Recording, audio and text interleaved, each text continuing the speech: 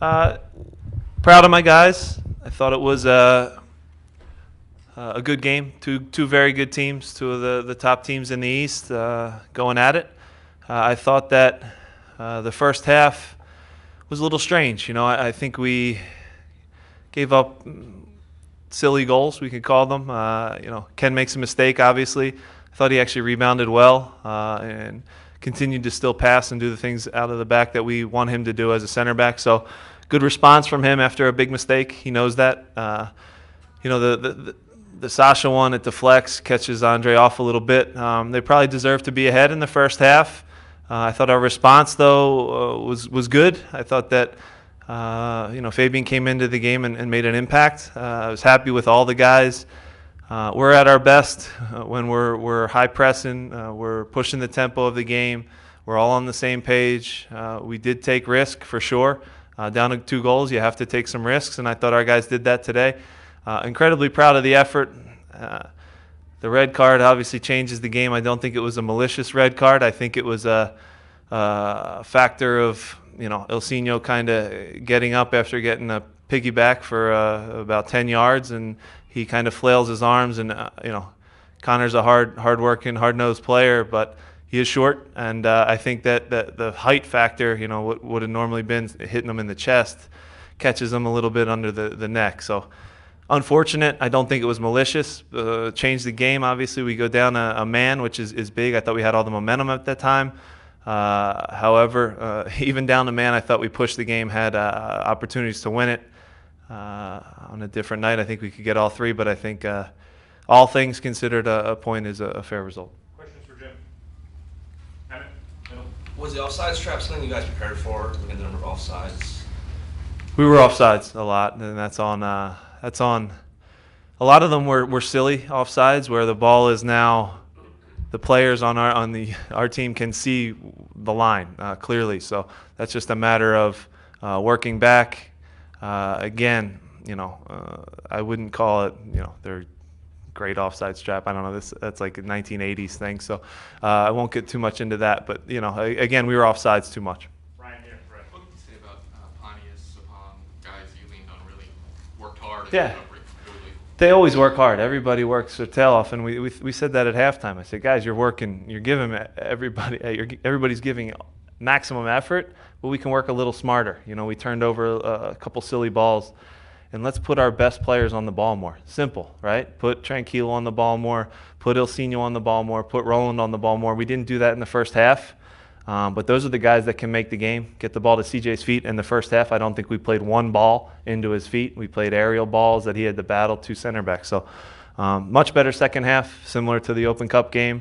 Similar games in some ways, 2 really good teams going at it. I think it was an exciting game for the fans, for sure. It needs to be said, the fans were excellent tonight. That was a packed house. That was as loud as it's been in this building this year, and I think our players deserve that, and that was great to see our fans push them on, and they really helped us a lot in that regard. Paul here on the right. Why do you think Chris was such a factor in terms of being open on that weak side and getting balls down as well? Because Chris is a great player.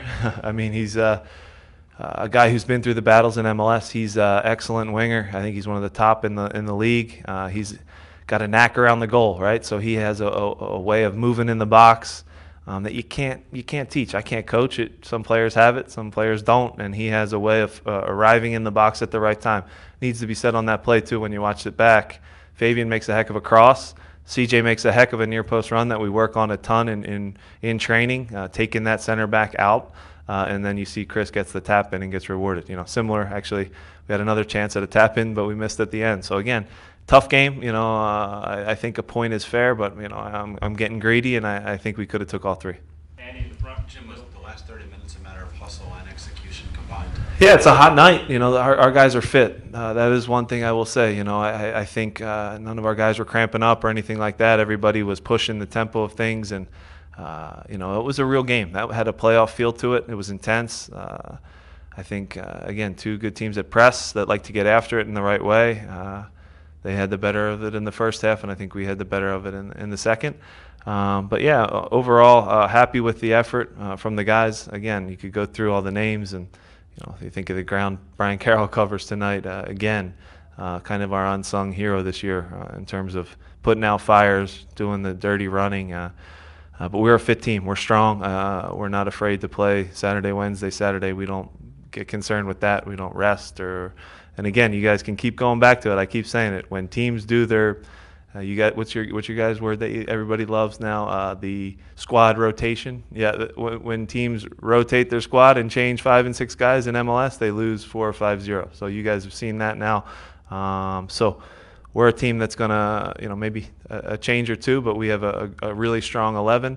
We have a really strong 18, and we have a really strong, 28. So we're happy with our group.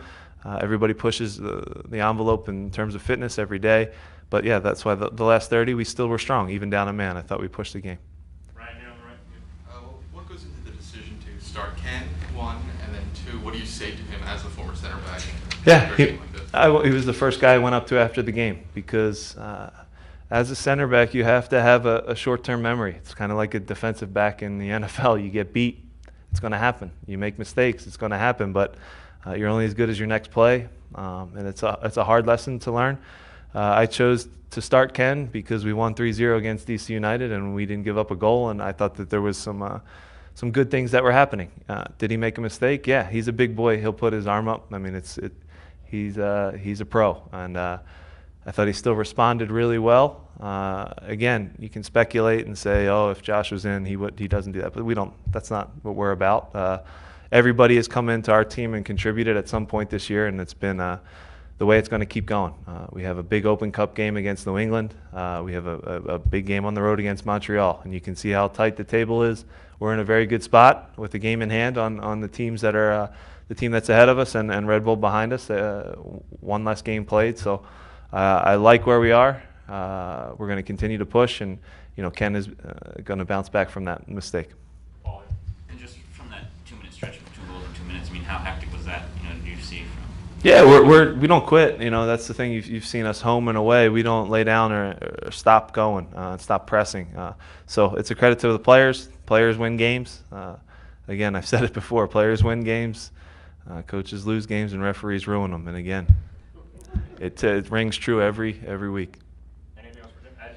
On that subject about how you said all year this team doesn't quit, is there an intangible when a team has done it over and over again during the year when they're down tonight like they are, they have that belief and that confidence? Belief's the word. I was going to say it, and you beat me to it, but belief is it. That's everything. When they walk out on this field, they know that they can play with anybody. You've seen it now, whether you want to call it the Galaxy, the New York Red Bulls, New York City FC.